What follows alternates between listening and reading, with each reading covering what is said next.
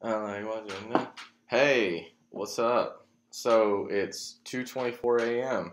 and your boy just got back home from watching some MMA fights, and I've had a couple drinks, but whatever. So I was checking my YouTube page before I went to bed, as I'm wont to do, and on one of my videos from 2018 called Five Ways to Reverse a String in JavaScript. I guess I figured out, or I guess I made a video on 5 ways to reverse a string in JavaScript. This dude left a notification right here, and this is the notification. It says, "I love your style, but my question is, how can you reverse words with 6 or more letters in a given string? That is my second program's code turned to my blah blah blah blah blah." So basically, this word and this word have more than 6 characters. So this dude, Ralph uh, Dini, Ralph Dini, that guy wants to know how to do it. So I'll do it real quick because why the hell not? So let's do it. So basically, we have down here, we'll have, let's just say we had a string like this is a sentence. And sentence has more than 6 characters, so it should be reversed. Everything else should stay normal. Okie doke. So that's not super hard to conceptually figure out how to do. And I'm just doing this on the fly, so I might mess it up, but I don't think I will because your boy knows what he's doing. So function, and we're probably gonna have to make 2 functions here because I don't want to have all this logic in like one function. So we'll just call one reverse string, and what that'll be fed is a string, and then we'll turn that string into an array so we can work with it. So const r equals str.split at the spaces. So, and we'll just go through this as we go. So we'll go const str, we'll put this here, and we'll just say this is a sentence. And let's move that down here actually. So let's just console log as we go. So we'll console log out reverse string with the string passed in. And so far what we've got with just that little bit of code is an undefined because we didn't do a return statement. So we'll just do return R right here. So let's see it. And it's out because I'm running the wrong command. Alright, so this is a string. So it basically doing dot split, split it at the spaces, turns it into an array that we can work with.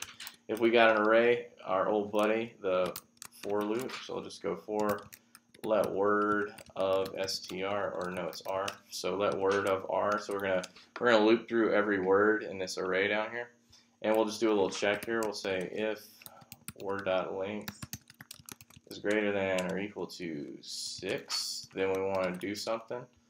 Otherwise, we want to do something else. So we'll make this a pure function, meaning that the input is not going to be mutated or changed at all. So the input will stay as is, and we'll output something else. So we need something to output here. So let's just go const result equals an empty array, and we'll just push to that empty array. So here in the else, if it's not greater than 6 characters, then what we want to do is just push it into the results array. So we'll just go result.push that word on that iteration, word.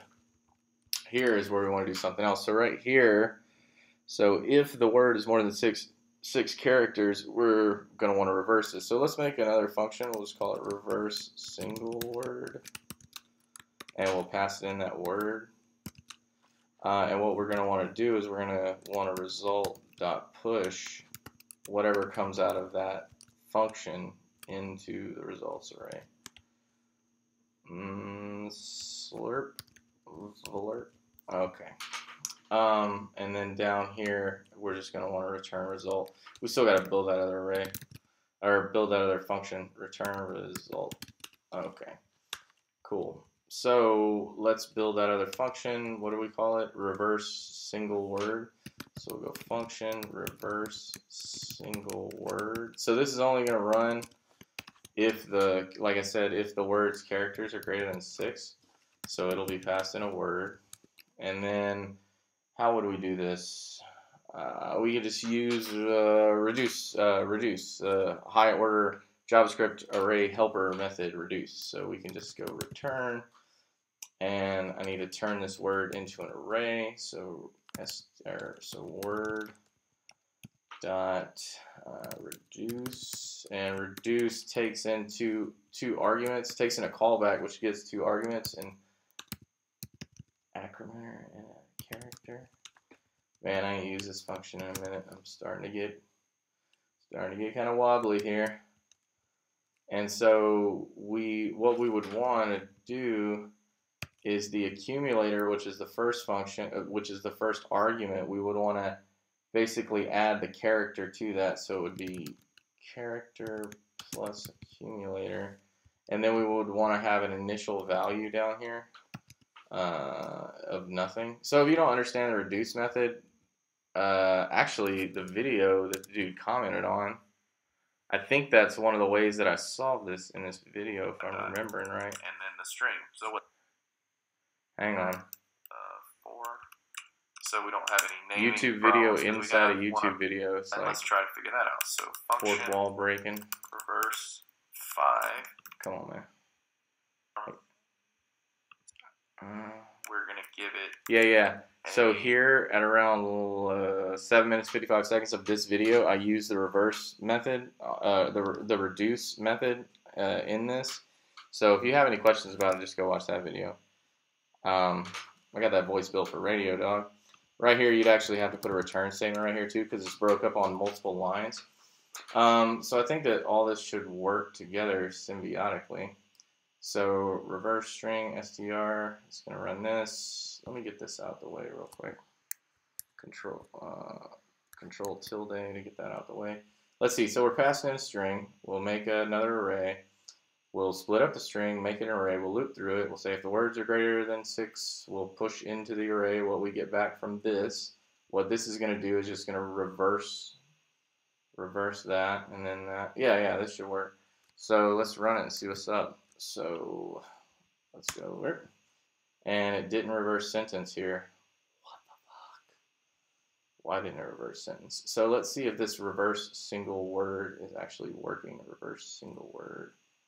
There's all that push. So let's see if this on line 17 is actually working. I didn't check that. So we'll go console.log reverse single word with the word, I don't know, what's a word? Sentence. Alright, so let's see if that reverses that. It did reverse that. Okay, cool. So we're wanting to result.push reverse single word invoked with word.